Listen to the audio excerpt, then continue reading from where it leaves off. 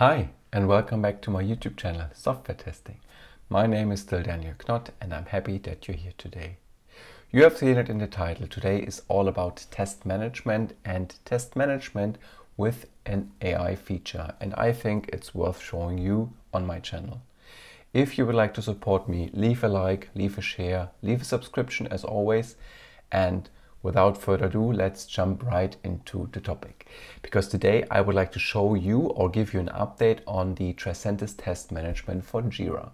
Maybe you have seen my video that I've done almost one year ago about Tricentis Test Management for JIRA, where I was showing you how easy it is to integrate the plugin into your JIRA setup for your test management purposes, being it requirements engineering, test case creation, test case execution, reporting, and so forth and so forth. And now it's really cool that I can provide you 1 year later the latest AI features that Tricentis has added to the test management plugin. And to be honest, it's really cool and I would like to show you today. So let's take a look. As you can see here on the screen, that's the landing page basically from the Atlassian Marketplace, where you can get free access for the Tricentis Test Management for JIRA. It's 30 days free of trial if you would like to try it out. And as I mentioned before, and if you haven't seen my video that I've done last year, go ahead and go and check this out. I will go briefly over the features that the TTM is offering for you, but today's focus should be on the AI features that they introduced. So what you can do is you can do test management stuff. You can write your requirements, you can link them to your existing user stories, epics, depending on your setup. You can create test cases, you can create bugs, you can create reports, you can have a traceability metrics, and so forth and so forth. And as you can see already here on that landing page, all the features are really well described. So that's, from my point of view, the first touch point for you if you would like to know more about TTM for JIRA. Make sure to check the video description down below to get the links that I'm going to show you in this video today. So that's basically the marketplace page. If you hit try it for free, it will install on your JIRA instance and you can start in a couple of minutes. What is also worth mentioning is always that the Tricentis people, they have done a really great job again on the documentation side of things. So as you can see here, Tricentis Test Management for JIRA is also well documented, and you can basically find all the things that you can do with it, like from setup, sharing issues between projects, working with test cases, analyzing test case, and so forth and so forth. But I don't want to talk about documentation today. I would like to show you, sorry for that, TTM in action. So let's jump right over to my project that I have usually when I'm doing something with JIRA. So as you can see here, it's a sample project. I have a couple of tickets or a couple of user stories here, but nothing to worry about for now, right? So, and if you're familiar with JIRA, that's how it looks like. So once you have TTM installed, you get like this view on the left hand side, and as you can see here, there you can find in the app section TTM. The first time you open TTM, you get a little wizard which is going to tell you like what to do in terms of getting some icons so it looks nicer. So for example, the test case icon or the requirements icon that you can add into, and you can also add some further information for the configuration, but doesn't take too much time, maybe a minute max. Yeah. So, and then you're ready to go basically from that point of view. So, and if you tap on the test management entry in the app section, you land on this page basically, and that's the TTM interface. So, and the first focus that I would like to show you today is basically the tabs over here. So this is the main structure. We have the requirements tab, we have the test design, test execution, and reportings. We come to that in a second. And also, as you can see here, I have already prepared some test cases just for demo purposes for you to show you in the reporting section later on. But as I mentioned in the introduction of the video, I would like to talk about the new AI capabilities that TTM is now offering. So let's jump right into that one.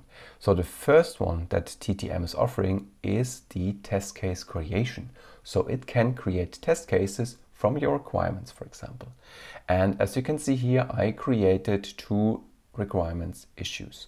The first one I named registration form. And to give you some context, I have some little application in mind. So being a web portal, you go to that web page, you have a login interface, you have a registration form. That's it. Fairly simple, just for you to imagine.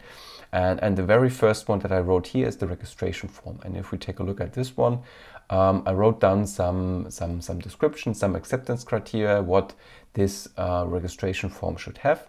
And down below, you can already see the linked issues, in this case, the linked test cases. And all the test cases down below, it wasn't me writing them, it was AI. That's the cool part. What I was just doing is I was just writing my requirements information here. I mean, this could be better for sure. And then I clicked the little button and then AI was doing something for me. And that's what I would like to show you today. So we have another requirement that I wrote and it's called login page. Let's open the login one here. And we open this up and you can see here we have the description. So on the login page of the web portal, we have the following elements like a username, password, and so forth and so forth. Everything you see over here, right? So that's on the detailed side of things. Now, if you close that one and you see I have tapped it or activated, and on the right hand side there is an entry called generate test cases with AI and a big new label. So let's click that one. So you press the button and a window pops up and you can already see it says please wait while the AI analyzes your requirements. And there you go. It checks my requirements document and now it's going to start writing the test cases. As you can see, I'm doing nothing. My hands are over here. It's all triggered by AI and I would love to write that fast, to be honest. So let's see what the AI has done for us. So we can already see that we have 5 test cases. So the very first one is verify login page elements. So AI was reading my description of the requirements, of the login requirements here, and it says ensure all required elements are visible and functional on the login page. Then we have some precondition users on the login page. I bet you can give some more context in the requirements field over here, maybe like the concrete URL and stuff like that. And then you can say, okay, check if the username field is visible. Expected result, username field is visible, and so forth and so forth. So as you can see, these are the very first test cases that the AI has created. And to be honest, that's fairly good, right? So then let's take a look at the next one. There is a verify login button activation because I gave a little context saying, okay, the button should have a logic. It's only enabled in case you have entered username and password. And there you go. There is a test case as well.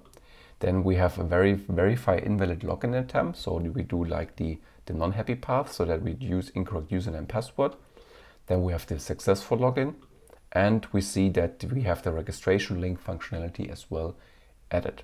Yeah, and it's just 5 test cases, but I gave only a little context on the requirement side of you. The longer the requirements document is and the better the document is written, the better and more granular the test cases will get. So that's pretty cool. So let's see, hit creating the test cases. So now we are creating the test cases. TTM for JIRA is now basically, as you can see here, creating all the test cases for me. And then I can skip basically the test cases design section because they're done. Maybe now I can go ahead and create new folders. Let's say create a folder for login, clicking enter, and then we can say, okay, we have this one, verify login element, and I think then we can either say we would like to start a test run, or we can move them to a folder, and then we go here, we move them into the login folder, yeah, and then we just would like to execute them, yeah. So the next step would be then either from here mark the test cases that you would like to execute, or go to the text execution here and create a new test run, yeah. But I would like to do it from that view. So we go to the login section, we mark them all, and then we say create a test run. Create a new test cycle. Yes, that's what we would like to do. Is demo 2. Very, very good name, right? So we have the planned date. I can assign it to me, and then we hit create. And then we can create a test run as simple as it gets. Yeah, and then we go to you've created, run the test pad or run in test pad. So now we can basically execute them. We are now in the execution section of Tricentis Test Management for JIRA. And also you can see here, you get the test cases that I just marked. And now we can execute them. So we can say, okay, we click on that link, we see that, okay, all good. We can make a comment and then we can say to passed, yeah? And now let's assume there's something wrong, right? So let's see, what is the test? Check if the registration form contains the required fields and buttons. No buttons are visible. So we leave a comment here and we can create a bug right from the test execution. And if you click the little tiny bug icon over here, you can see something again from an AI perspective. We can either say, okay, I would like to create a defect the old-fashioned way. You get a dialog and you have to enter all the credentials, all the steps to reproduce the topic. You can add this to an existing defect in case you already have something and you would like to link the test case to that defect. Or it says create a defect with AI. And that's the second AI feature that I would like to show you today. And we are pressing this right now. So you click the button, you see the little shiny animation on the button. And then a few seconds later, you can see we have the create issue view opened up. We have the project, we have the issue type bug pre-selected, and then we have a summary. So it says registration link does not open the registration form. And then we have all the things that that the AI has created. And it says the registration link on the login page does not open the registration form as expected. This issue was discovered during the test run for verifying the registration link functionality. So it gives a really nice explanation. It adds these steps to reproduce, expected, actual result, and then it also gives some additional information. The test run status for this issue is unexecuted. Please investigate the cause for this defect and implement a fix to ensure the registration link functions as expected. And then, cool thing, it also links the test run that I just created for that ticket. And then we can say, okay, we create the bug ticket. And as you can see here again on the overview page, we have now one bug ticket associated with that test execution. And then of course we can mark this one as failed. Yeah. And then we can say, okay, this one is in progress, or no, it's not in progress. It's blocked basically. And then we can jump right into the next test case execution. We can say, okay, this one is passed. Just do some quick testing over here.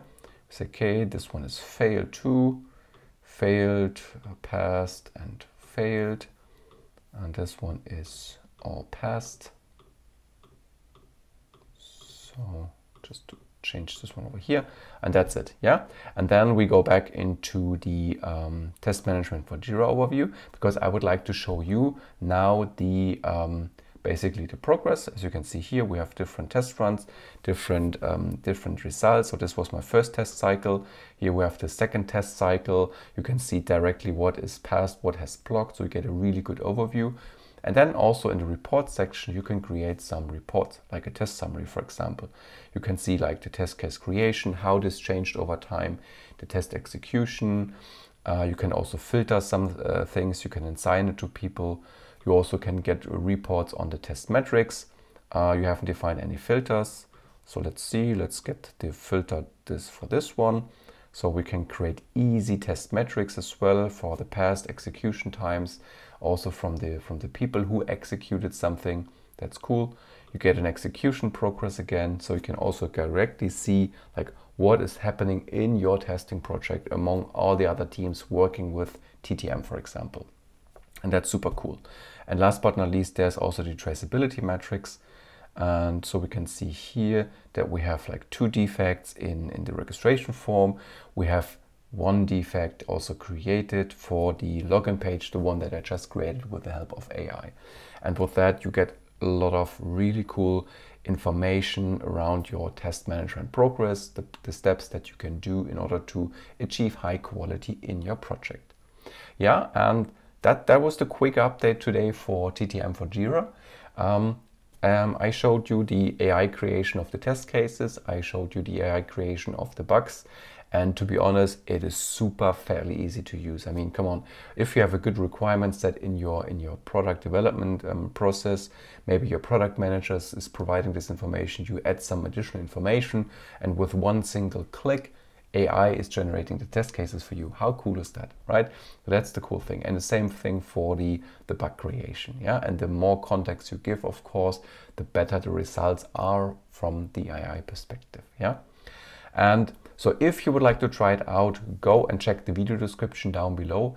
Check out this landing page from the Atlassian Marketplace where you can get a free access of 30 days for TTM for JIRA. So that's good.